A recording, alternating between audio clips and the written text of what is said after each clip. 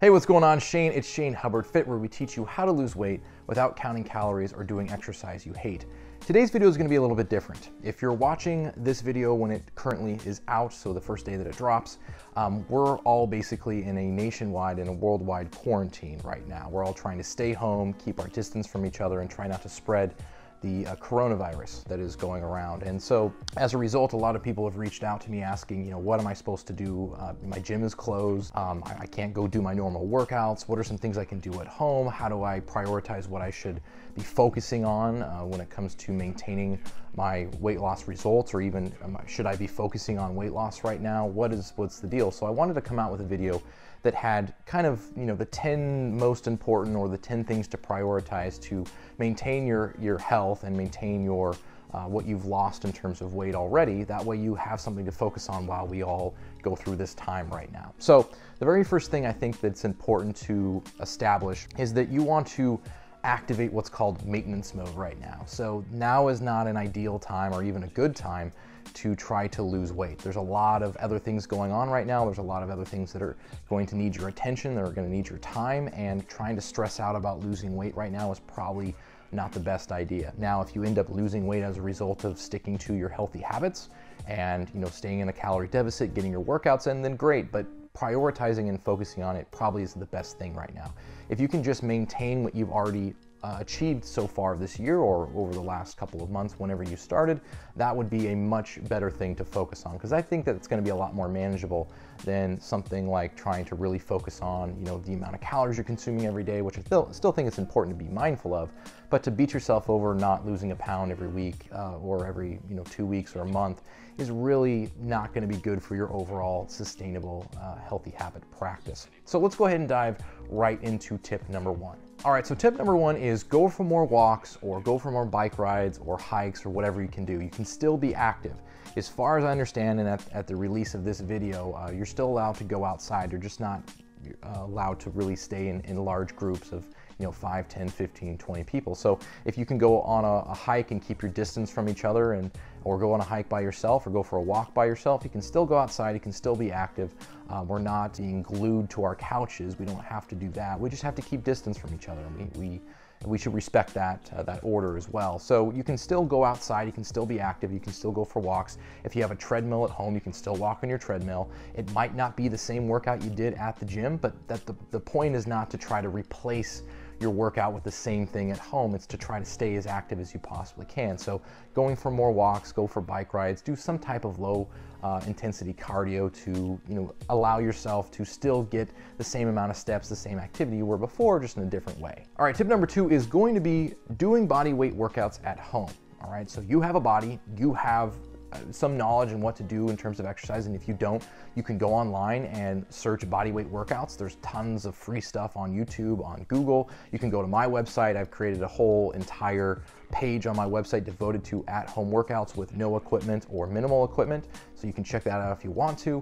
But essentially what you want to do is you want to get some kind of body weight workout in. That could be push-ups, that could be squats, it could be a combo, it could be an interval, it could be high intensity, it could be low intensity, it could be focusing on your form. I mean, there's a lot of things you can do. And if you're somebody who struggles with push-ups, I actually created a video on how to do your first push-up if you've never done one before. So now's a good time to prioritize body weight exercises. I'll actually talk about that a little bit later, but do some kind of body weight workout. All right, if you can get any type of workout in every single day, I don't care if it's the same thing every single day, or if it's some variety, or if you're focusing on your core or your legs one day, or your arms, or it's full body, just do something. Don't allow the fact that your gym is closed to give yourself an excuse to do nothing. All right, tip number three is continue eating whole foods. This doesn't give you an excuse to go out and buy a bunch of non-perishable food and just eat that. I mean, that's probably a good idea to stock up on some of those things just in case. But if you still have availability at your grocery store, which I just went to the grocery store right now, and there's plenty of healthy food still available. People are not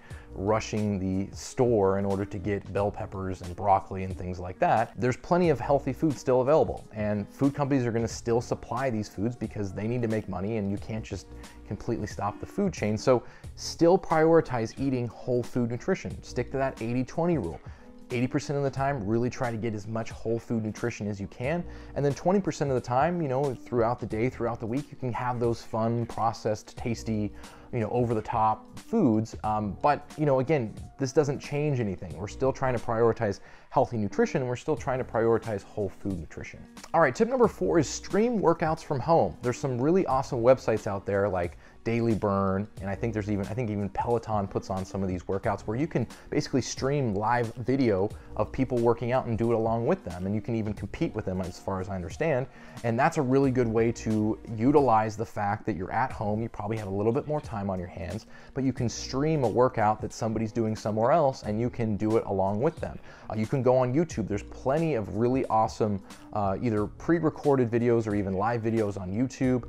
One of the things that I'll typically do is I'll go online, or especially on YouTube, and I'll go and I'll type in things like, you know, 10-minute yoga stretching, and I'll do that. And I've really been able to utilize that since we've all been quarantined, or at least since the gyms have closed down. And it's a great way to get something in, even if it's not the same thing you used to do, because right now we're trying to think about what's the least we can do and try to maintain everything that we're doing or everything we've achieved so far. So if you can stream any type of live workout or stream a workout that's been pre-recorded, I would highly recommend doing that. All right, number 5 is practice bodyweight exercises that you suck at. If you suck at push-ups, if you suck at squats, if you suck at doing a deadlift, look, maybe you've been trying to practice a deadlift at the gym and you just can't get the form down, you can practice all of these exercises with just body weight, right? You can practice your technique, you can practice your form, you can record yourself doing a squat or doing a deadlift or doing a push-up, and, you know, see where you're making mistakes. I actually created a video on how to do burpees the right way, because I see people doing burpees terribly all the time, even people that should know better and how to do a burpee. I did a video on how to do your perfect push-up. Right? You can check that out. I'm going to put it on my YouTube channel. You can check it out. Actually, you know what? I'll link it right up here.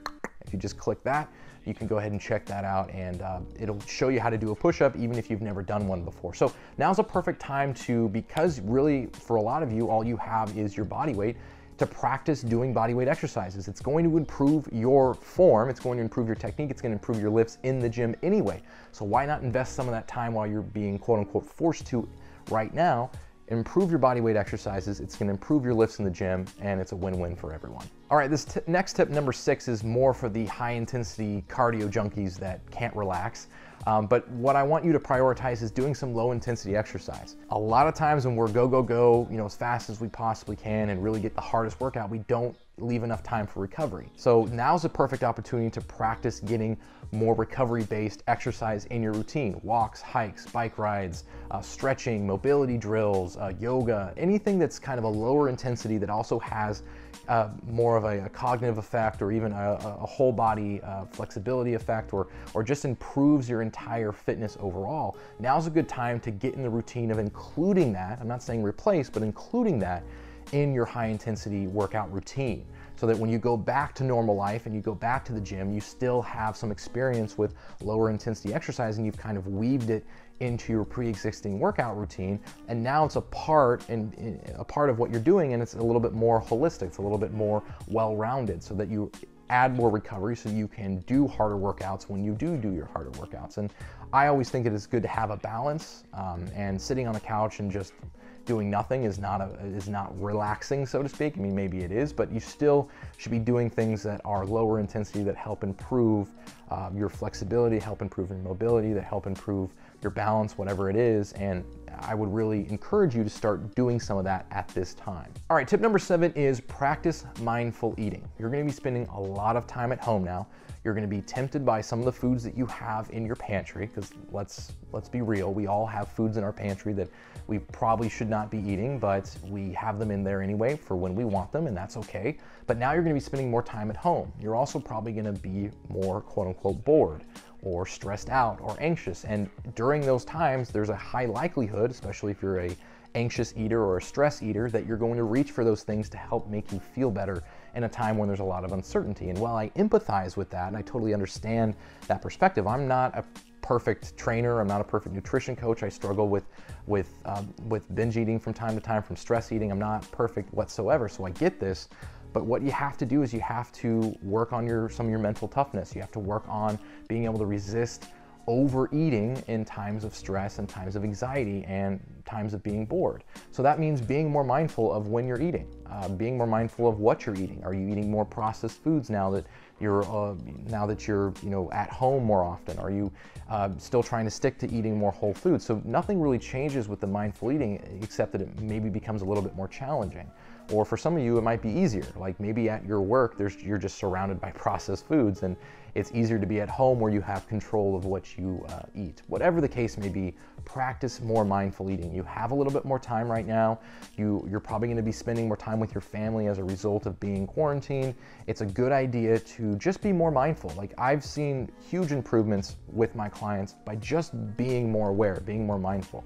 Not necessarily always making the quote unquote right decision, but being more mindful in situations where you could very easily just give in and give up. And now's a good time to practice that. And if you get good at it now, just imagine how much better you're going to be once everything returns to normal. All right, tip number 8 is also on the nutrition end, which is get a little bit more creative with your meal prep, right? You might have a little bit more time to devote towards trying new meals or trying something different. Maybe it's a different vegetable, maybe it's an arrangement of fruits, maybe it's a different meal, maybe you're substituting certain foods for other foods. Now's a good time to experiment. You can go on Pinterest. It's what I use to get ideas. You can type in, quick healthy meals in under 30 minutes or something like that. And you'll get plenty of really interesting results, and you can try some different things. So now's a good time to spend some time being more creative with your meal prep. If you're used to eating the same old thing and you're bored of that, like for me, eating the same old thing is actually simple, and it gives me kind of a sense of relief because I don't have to think about what it is that I need to make. I know exactly what I like to eat, and I just make that. But if you're someone who needs variety in order to stay consistent, then now's the perfect time to go out and try to create more variety, try to think of some new ideas to try some different things. And maybe it doesn't go that well, but at least you spent your time wisely and you tried it out, and now you know. So spend a little bit more time getting creative with your meal prep, look for some things, some ideas, and then when everything goes back to normal, then what you can do is you can take what you liked and keep it in your routine and put out what you didn't like, and you have a little bit more variety. All right, tip number 9 is going to be substitute some of your high carb foods for low carb vegetable versions of the same thing. So a perfect example is instead of just eating rice all the time, maybe try cauliflower rice or broccoli rice and try substituting some of those vegetable sources, so those low calorie, low carb vegetable sources, for some of your high carb sources.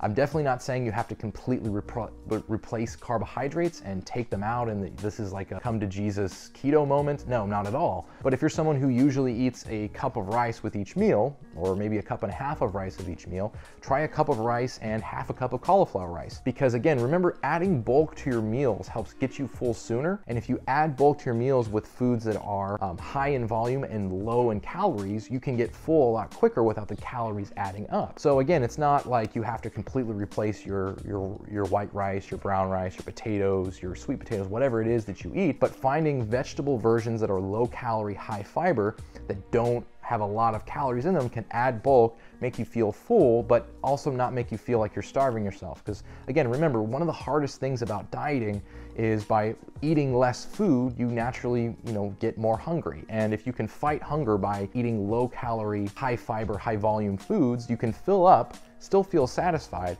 but not have all these calories adding up over time and having a hard time losing weight. So it's a great idea for maintaining weight. It's a great idea for losing weight. It's a great idea just in general. It's one of the things that really changed my whole nutrition by substituting some of these low calorie vegetable options to either replace or to substitute in some of the calories I was getting from these higher carb foods. I was starting to notice that I was feeling a lot fuller. I wasn't feeling deprived. I was cutting calories out of my nutrition without even really trying, and it helped me lose weight and get leaner and more fit, simply because all I did was switch out the kind of food that I was eating, and I didn't feel, again, I didn't feel deprived, I didn't feel like I was missing something. I still felt good, and it's a great way to spend your time right now, having a little bit more time to focus on nutrition. All right, so number 10 is staying more mentally tough, and I actually did a live video on this on Facebook, which I'm actually going to cut to right now because I did such a good job doing it there that I won't be able to replace it. It was one of those flow state moments, so I'll let you go ahead and watch that version of it.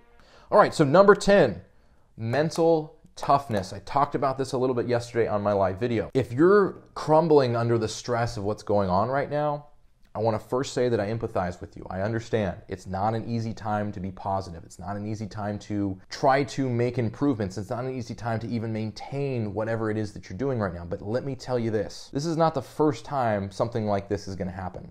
I'm not saying we're going to have multiple pandemics. I'm not saying we're going to have multiple virus outbreaks, but I am saying that things in your life are going to happen and they're going to interfere with your health. And what you have to learn to do is you have to learn to say, listen, this is what's happening in my life. My priority list has completely changed. Now, other things that I didn't typically, think were that big of a deal are now at the top of the list. But that doesn't mean that if your health was up here, that it's now down here. It just means that you have to go in maintenance mode, which is what we're talking about today. There's plenty of things that you can do.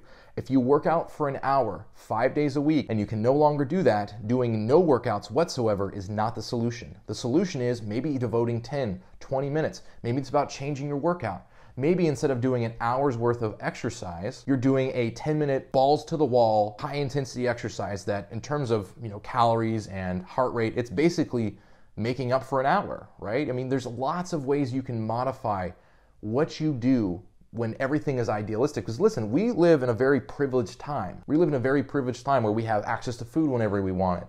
We have access to gyms. We can, obviously we have to pay for these things, but we have access to more than any of our ancestors have ever had. We are more privileged than any other society in the history of the world. And we're having to deal with a less privileged environment right now. But we're still more privileged than most environments on Earth. So you have to understand that this isn't a time to wallow in self-pity. This isn't a time to be sad about not getting the ideal best situation. This is time to adapt. This is how you prove to yourself that you're mentally tough enough to say, listen, I'm not gonna let this virus stop me. I'm not gonna let being able to go to work stop me. I'm not gonna let all of these things that could very easily make me curl up in a ball on my couch or in my bed and do absolutely nothing. That's not what you're gonna do. What you are gonna do is you're gonna find a way to adapt. You're gonna find a way to do some kind of workout every single day for 10 minutes, or go for a walk, or be active in some kind of way. You're not gonna sit on your couch and eat a whole bag of potato chips. You're not going to just mindlessly eat and just say, screw it, I can't do what I usually do, I'm gonna just give up. That's not what you're gonna do. What you're gonna do is you're gonna say, I'm gonna do the best I can. I'm not gonna worry about being perfect. I'm not gonna worry about, trying to do everything right to the same degree that I was before, but I'm gonna do something, all right? You have to adjust your mindset to say, this isn't the same situation that it was before, and that's okay, but this is still what I can do. What I like to tell my clients when I coach them is I like to say, listen, if your plan A is what you were doing when we were all, when life was normal, you have to have a plan B, or even a plan C, or a plan D, or a plan E, F, G, whatever. You have to have a plan where if you can't do what you're used to doing, you can at least do the minimal possible, right? In that ebook that I talked about earlier with the meal plans in it, I talk about the scale of effort. I talk about if your scale is up here and you're always giving 100% because everything is ideal and the ideal situation starts to change, you have to adapt to that, right? You no longer can do an hour workout because you have other commitments. I understand, but you can do a 10-minute workout. You can go for a 10-minute walk. You can spend 30 minutes doing some type of meal prep, or you can go to the grocery store and buy healthier food and force yourself to do something that's good for yourself. Because right now is a great opportunity to actually invest in self-care because you have more free time. You have, or maybe not a whole lot of more free time. Like if you're homeschooling your kids, that's a whole nother battle. I'm not even gonna try to understand because I won't even provide any help on that. But what I am saying is that now is not the time to just fold your hand and give up. Okay, this is actually a perfect opportunity to prove to yourself that you can do more than just give up and say, you know what, my ideal situation isn't what it used to be. I'm gonna do the best I can. And you have to learn, this is a very important lesson that I learned, is that you have to learn that any effort is important, right? I understand that like a lot of us have goals, we have motivations, aspirations. We push ourselves to that next level. I'm not saying that you can't do that, but what I am saying is that this is an environment that is an ideal situation, and we're not in that right now. So you have to adjust what it is that your ideal situation is and be okay with 70, 80%, or 100% effort in a different realm right now, because you're not gonna be able to go to the gym, you're not gonna be able to lift weights the same way, you're gonna have to find a compromise. And in that, you should look for what it is that you can enjoy in that. Like there's one thing that, and I actually ironically did this about 3 or 4 months ago. I was getting really busy with work, I was building my online business, and I just didn't have a lot of time to devote to my exercise like I used to. So I started investing in quick 10, 20-minute workouts that were like no rest whatsoever, just go, go, go. And what I found is that I actually started to enjoy that type of workout more than the workouts I was doing in the past. Now, I've come to a point now where I love both, but that experience helped open my eyes to different types of exercise that didn't limit my mindset, didn't limit my capability in getting better at improving my health in different ways. So I hope that motivates you to get up and do something, even if it's not what you used to do, right? Again, is not a time to fold your hand. This is a good time to stay mentally tough, to find new ways to stay fit or to get more fit. Like, I've actually probably gotten better shape in the last 2 weeks, having been quarantined, than I have otherwise, because I'm being able to spend more time on my health and being more mindful of the things that I think about. That's another thing. All right, I could probably talk about that for another 10 minutes, but I wanted to just really quickly end this video and say thanks a ton for all of the support you guys have provided. I really hope that you stay safe, keep your distance, let this thing blow over, do your best to maintain your health, and maintain your weight as we go through this period in history. This is gonna be in the history books at one point. And really just make sure you take care of yourself. So thanks again. If you want to go ahead and share this video, you can. If you want to subscribe to this video, go for it. If you'd like to give this video a thumbs up, that'd be cool. I don't expect any of that right now because you probably got more important things to do, but I would definitely share this video with anyone who's, that's trying to keep up with their fitness, that doesn't know what to do. This would be a great resource for them. So thanks again for watching and have a good rest of your day.